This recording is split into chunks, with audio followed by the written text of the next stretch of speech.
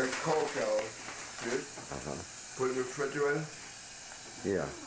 You want to put your camera in there too? No. Why not? I'll put it out the window. Oh, really? Where can it go, Alan? Can I fit it down here? Yeah. No, don't go. I can't fit it in, Alan. The Coke? Oh, Can I lay it sideways? Lay it sideways. Yeah. You didn't want cream? We can always close the top after we get through it if we use it at all. Yeah. Do you know what empowerment means? Empowerment? Alan used that this morning. Yeah, I didn't know what.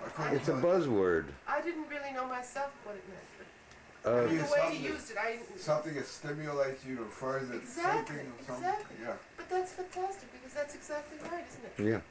That's amazing. Makes things more clear. You're tricking me. You're very smart. Makes things more clear. You know? That's incredibly true. Oh. You're very good at explaining. Hopefully. Alan, your church is up. It would be a disappointment if it didn't do that, would it? No, I was just thinking if I don't see many words that I.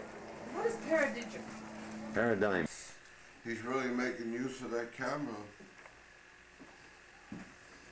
Ellen, where do you hide your strainer? His very own surveillance. I thought it was in there, you know, Ricky? I thought it was in that drawer there, you know? Okay. Ah. See, it says record. There you are. That's Alan Ginsberg. All right, do an American Express ad for us. Do an American Express ad. I don't have my card with me, but I certainly have my credentials in my brain.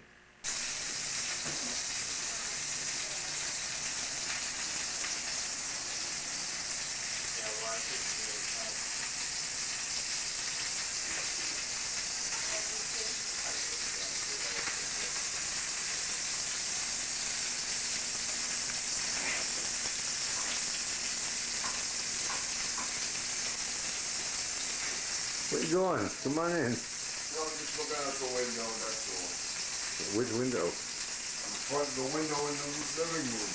Uh-huh. Or bedroom, whatever it is.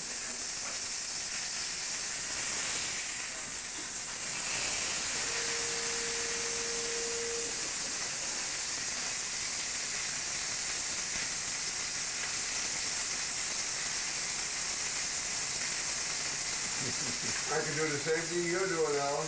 Oh, is that what you're doing? Yeah. I thought you were cooking a hamburger. Exactly, I'm doing that too. At the same time, two things at one time, taking pictures and cooking a hamburger. Uh-huh. What'd you think I was doing? Beating my meat? No. No, I thought you were making muscles in your arm. No. Why would I do that for?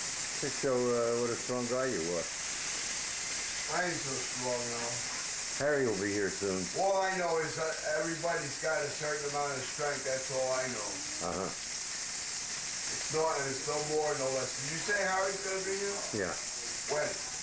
In about 20 minutes. 20 minutes? Where's he coming from? Bowery? Yeah.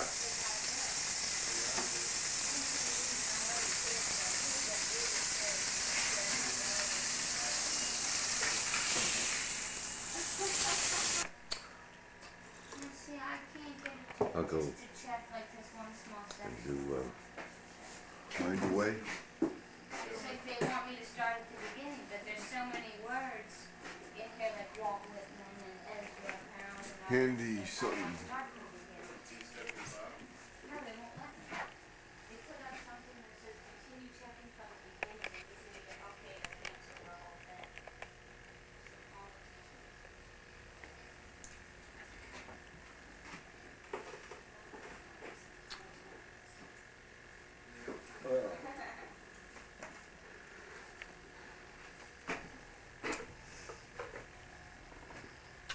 there's a lot of backlight.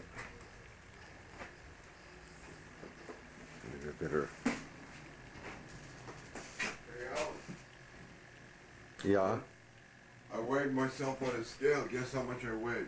How much? 147. That's a lot less than me. Really? I don't exactly what Vicky does, 97. How much you weigh, Harry? 97 pounds. That's all? I weighed 108 18-ish. Hey, Alan, is he less than you? A good deal less. Yeah. Do you want to hear a beautiful record? Sure. Yeah. It's this thing, it's the Canterbury Choral Society, and it's the first time I have recorded in an actual large auditorium where I had to set the machine down and it overloaded, destroyed the tape. I was going to erase it and use it for something else. It begins, in fact, you've heard of Ralph Vaughan Williams? Yeah. It was written in 1936 and begins beat, beat, drums, blow, bugles, blow. Oh, Whitman. Through the windows, through the doors, burst like a ruthless force. Now, unfortunately, I only began to record part way through Word Overall, Beautiful as the Sky, etc. I have the dirge for Two Veterans complete. You have it on your tape? Yeah. Susan's in it, who Vicky was just talking to on the phone, and boy are there wealthy widows there. I've never seen so much novel or jewelry, and as at the reception after the thing, it was just outstanding. See, here's Susan Bruce Smith.